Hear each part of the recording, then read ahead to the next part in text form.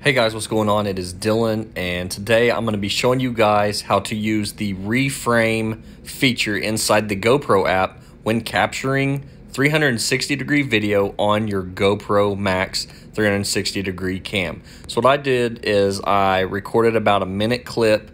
I just got a selfie stick, pole, whatever you want to call it, and fixed it to the front of my bicycle, and I hopped on it and took it for a real quick spin.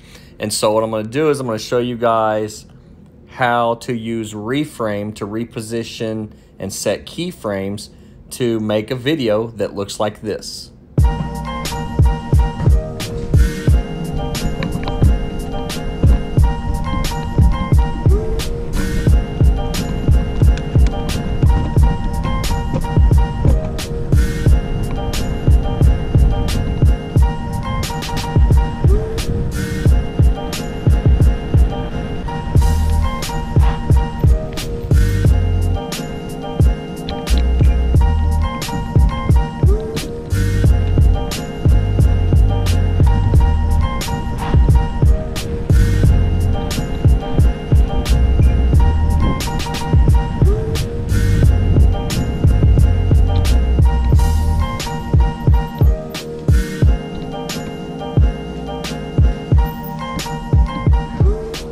So without any further ado, let's get started. So I captured this clip and I actually, downloaded it, saved it to the GoPro app.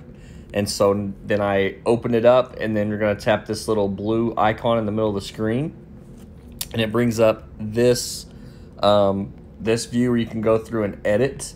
And so if you'll look down to the far right, guys, you see those three gray icons. The one in the middle, that's the keyframe icon. So you're going to want to tap on, you're going to want to scroll forward in your timeline to where you want to set a keyframe to tell it where, okay, here's where I want the camera. So scroll forward a little bit, and let's say I want to start my video about right there where I'm getting on the bike. And let's say that's exactly where I want the camera, is right there looking at me get on the bike. So now I'm going to tap that little keyframe, and actually, I'm going to have to scroll back real quick. Now that we've tapped that keyframe, we're going to tap it again, the little blue icon there. It's going to set that keyframe.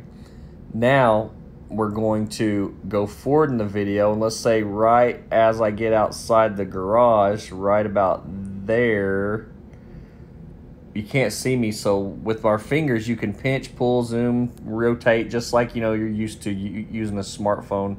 I'm going to zoom out a little bit, and let's see, maybe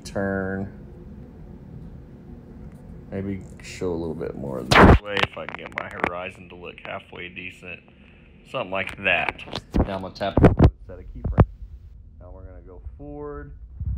And let's say by the time I get about right here out onto the street, I'm going to rotate back. And then I'm going to zoom in a little bit. Set a keyframe. And let's say slowly as I go down this straight road right here, I want it to turn in kind of to the tiny planet, the tiny world look. So by about right there, I want it to be tiny planet. So now I'm going to move around until I get the tiny planet look that I want. And let's see, I think I like it about right there. So I'm going to add a keyframe. Scrubbing forward. Let's say by the time I turn around right here, I want it to be rotated back around to where I'm on top, coming back towards the camera. Still in the tiny planet, that looks good. Add a keyframe, and then let's say by the time I get about right here, I want it to be back more regular. So I'm gonna drag down, and let's say I don't want it zoomed out that much. So let's say about right there, add that keyframe, and then I'm gonna turn into the driveway. Let's go ahead and turn it back this way. Get our horizon a little bit straight, add a keyframe, and then by the time I come into the garage, I'll zoom it out pretty far just to kind of look cool like that, and add that keyframe. Okay, so now you'll notice if you go back, and you push play, all these transitions happen, and they all go based off the keyframes that you set. just like we saw in the video that I showed you guys a little bit ago. So real quick, to just kind of fine tune, show you guys something else. If you'll scroll in between these first 2 points here, you'll notice above the 6-second, indicator there, there's a little icon. Let's tap that. These are just kind of like transition settings, and you can experiment and use different ones, but I always like to use the ease both. So I'm going to go through here, and of course you can use a different one in between each transition, in between each keyframe, I guess I should say, but I'm going to use ease both on all of them.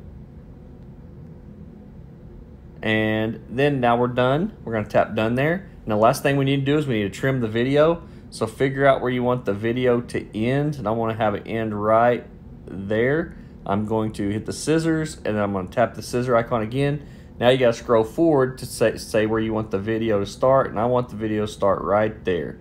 So I'm going to hit trim, then up in the top upper right hand corner, guys, we're going to hit done. Then we're going to hit save, and we're going to render the video. Now what's going to happen is it's going to render this video, and after it's done rendering, you can save it to the camera roll on your phone. Then you can airdrop it to your computer, so then you can take it into Premiere Pro or Final Cut Pro, Sony Vegas, whatever you use for your editing software. But guys, if you enjoyed this video, please be sure to smash that thumbs up button. Also, please be sure to subscribe, as I'll continue to have more GoPro Max videos upcoming in the future. As always, I enjoyed it, guys. Have a good one.